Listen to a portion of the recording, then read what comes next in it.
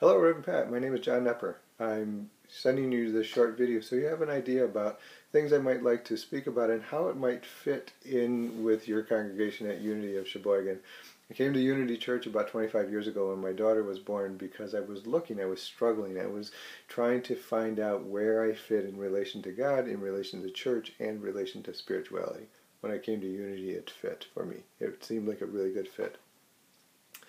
About 7 or 8 years ago, Unity Church of Kenosha was in search of a minister, and they asked 3 of us in the congregation to take over the lessons and the meditations while the search went on, which took over 14 months. They dubbed us the three wise men. We named ourselves the 3 wise guys, which we are much more comfortable with. So we did lessons over the course of 14 months.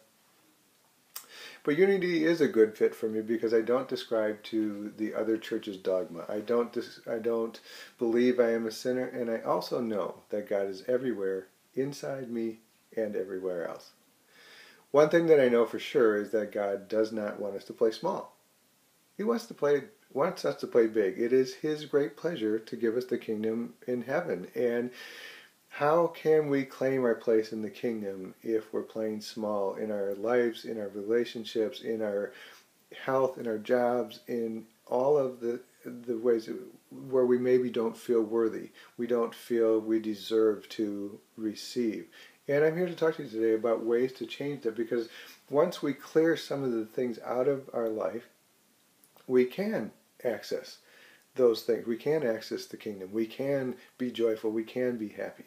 And we need to be aware of what those things are. So I want to spend some time talking to you this morning about the power of positive and negative language, so that you'll be able to recognize the differences in your own inner conversation when you're talking negative and how to change that. So you'll have a clear idea about then, when it's happening, how to change it from negative self-talk into positive self-encouragement, and then how to use affirmations to bring about the changes in your life that you truly want.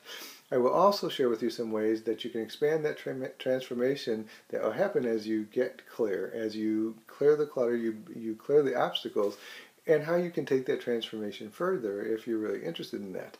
This talk this morning is really for you if you know there's more in your life that you want, but you can't seem to break free from the places where you feel stuck. This talk for you is this morning if you are feeling undeserving and unworthy of all that God and the universe want for us. This talk is also for you this morning if you're in a place of transition in your life, if you are going through a life change, such as a debilitating illness or a broken relationship. This is also for you if you're in a personal struggle with your physical appearance. This talk, clearing the obstacles to all of the things that God wants for us, will open the doorway to the things that we can truly have, the things that we can become, the things that we can achieve, the things that we can receive in our life once we clear these obstacles.